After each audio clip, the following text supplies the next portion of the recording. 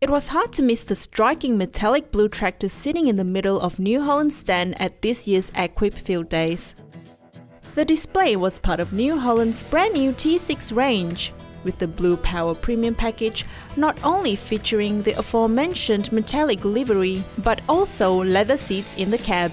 It's actually like a Maserati blue from one of our sister companies, so it's a pretty cool paint job, and some different decals on the bonnet, and you get it engraved in the seat, so just for some of those guys that want a bit of extra special for their baby tractor they've just bought. The new T6 range spans 5 models, ranging from 115 horsepower all the way up to 145 horsepower. The flagship T6 180 is powered by a 6-cylinder engine, the first in New Holland's mid to high horsepower tractor series. Customers can choose from 2 transmission options: the Auto Command continuously variable setup or the Dynamic Command semi-power shift design. Now with the new model we've released, we've had some updates. It's got a longer wheelbase than the outgoing model. We also now have a 6-cylinder variant, which we didn't have in the past, so we've also got an increase in horsepower in that extra capacity. Another key addition on the T6 range is Isobus Class 3, which allows two-way communication and control between tractor and implement.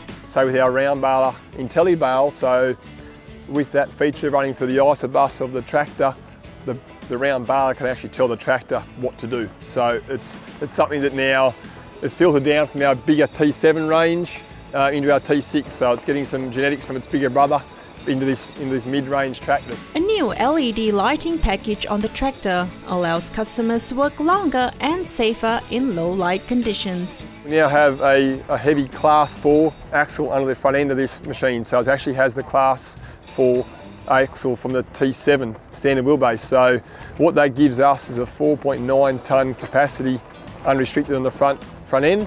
All major tractor controls are incorporated into the Sidewinder armrest, including a new and improved joystick for controlling the movement of the tractor, as well as Isobus functions.